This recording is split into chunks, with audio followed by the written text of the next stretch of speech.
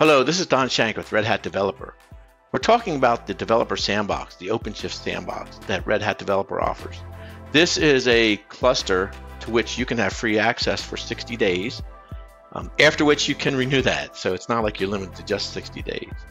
And inside that cluster, you can follow activities that we have to build software, build microservices, get databases up and running, things like that. Things you're going to want to know for Kubernetes and OpenShift. There are two other videos that explain that. But one of the concepts that Kubernetes embraces is what's known as an operator. And today we want to talk about the operators that are available within the OpenShift Sandbox. So what is a Kubernetes operator? Kubernetes operator is what Kubernetes calls a custom resource definition, which is just a fancy way of saying some code. And what it does is it will implement a technology and kind of, how can I say, watch it and keep it going. For example, there might be an operator that allows you to connect to a database. So all the API calls and things that you need to know to do that are encapsulated in the operator. Meanwhile, the operator will run and make sure that that instance stays healthy, so to speak. So you can do more web searching on Kubernetes operators. They're really cool. And at Red Hat Developer, we have resources to show you how to write operators if you're so inclined. But there's so many of them out there that you can use. One of the things about the sandbox is you cannot install an operator because that requires administrator level access. And think about this, if we have a cluster with 1,000 users, let's say, we can't just give everybody admin rights. And that's okay, because that's how it's going to be in the real world. If you have Kubernetes or OpenShift as a developer, they're not going to give you admin rights, unless it's your cluster. But if you're on the company's cluster, so to speak, there's going to be admin level, and you're going to be given certain rights. And that's okay. You know, we can operate in that. Developers, we're used to that, right? Let's look at some of the operators that we do have installed in the Red Hat OpenShift Sandbox. So as I scroll around the page here, I'm not really seeing anything. Like, where are they? Well, I'm going to go inside my instance of my cluster. This is my dashboard. And what you see here is an activity that I have that I did yesterday. So you're just seeing that. But over here on the left, you can see where it shows developer, and I can also click administrator. So you do have some admin stuff, I'm going to say, rights and visibility. And if I click on operators, there's no option to install an operator, but I can see which ones are installed. So let's take a look at that. So there's, I don't know how many here, there's 15 at this time.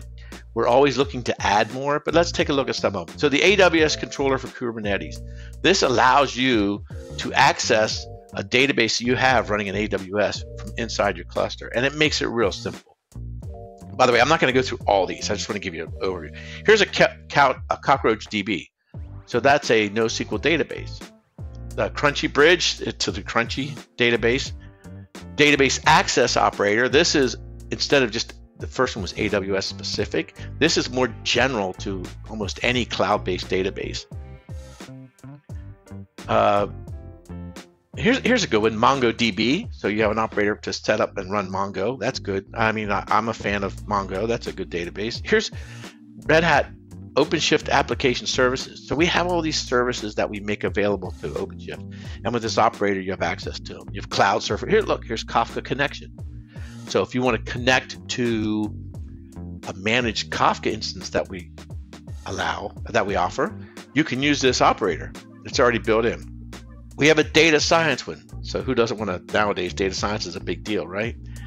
And we have web terminal, which allows you inside your dashboard in the browser to get a terminal session that's running inside your cluster.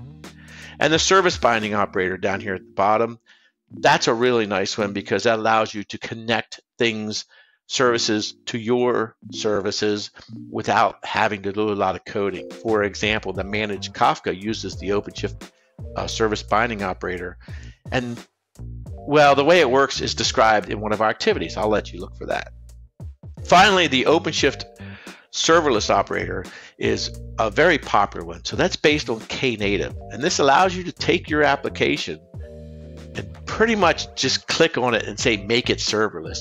and it encapsulates it, if you will, within inside of Knative serving. And if you're not familiar with serverless or Knative, basically what that means is the application runs when it's needed, and after a time period, let's say 5 minutes, it will quiesce, it will scale to 0, which means it's not using CPU cycles, which means it's not costing money. So that's a good one, right?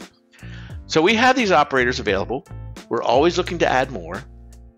But for now, there's plenty of operators for you to get started and start building applications.